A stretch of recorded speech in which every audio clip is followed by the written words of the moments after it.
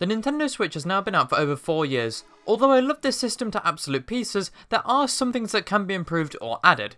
This is my personal list of things I think the Switch needs, not most wanted critically. Without further ado, these are 5 things the Nintendo Switch needs.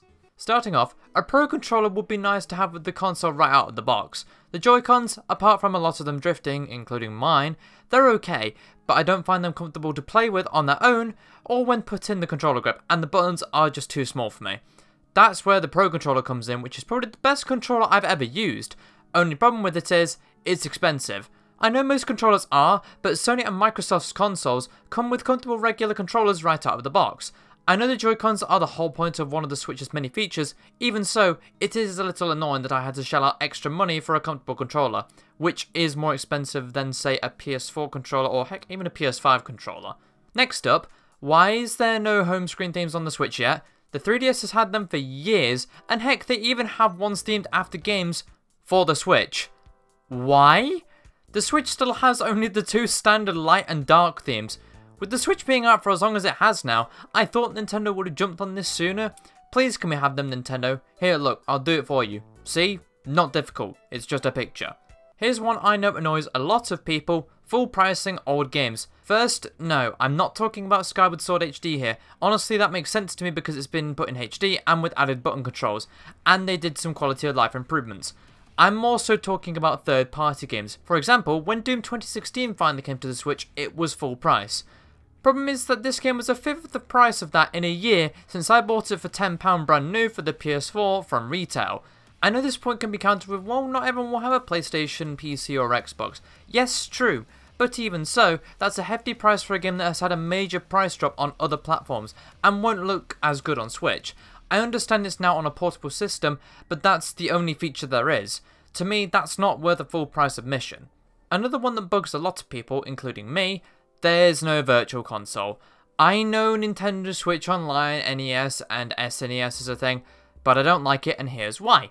I don't like subscription services. I never have. I'm a one-time buyer and I like the feeling of owning something rather than paying for it monthly or yearly and it never being mine for good.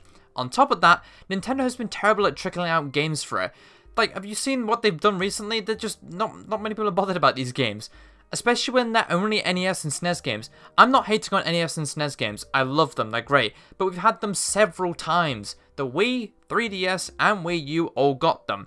What everyone wants now is N64, GameCube, DS and 3DS. Because the people who grew up with those games are getting nostalgia for them now. Including myself because I grew up in those eras of Nintendo games. On top of that, I never had a GameCube back then like a lot of people, and although I've had one for a few years now, the console and games are expensive today, as they've become more retro since they've gotten older.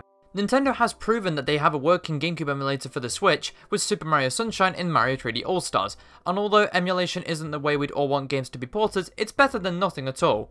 Plus, the Wii U did get DS games, so I'd like to see them come to the Switch as well, because that is the only place other than the DS itself that they've been.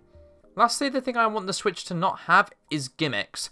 Now, okay, I should clarify. I love the Switch for its features, it's great, but for the last 3 console generations for Nintendo consoles, they've tried out new ways to play, which on the one hand is innovative and interesting. However, I kind of wish they'd stop doing it after the Switch.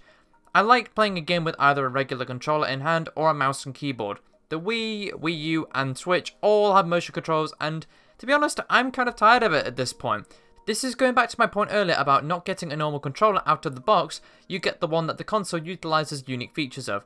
I know this probably won't ever happen, but I'd love Nintendo to just make a regular home console again, like the GameCube, which has been one of my favourites for a while now. The controller for that system is close to perfect. Plus, another thing, the reason why I say this mostly is because with Nintendo systems, they really lose their power when they go for gimmicks. Like, the Switch is a great system, but it's nowhere near as powerful as, say, a PS4, Xbox One, or now, even more so, a PS5 or Xbox Series X. And you really start to see the Switch's cracks, which really sucks. I mean, have you seen Dead by Daylight on the Switch?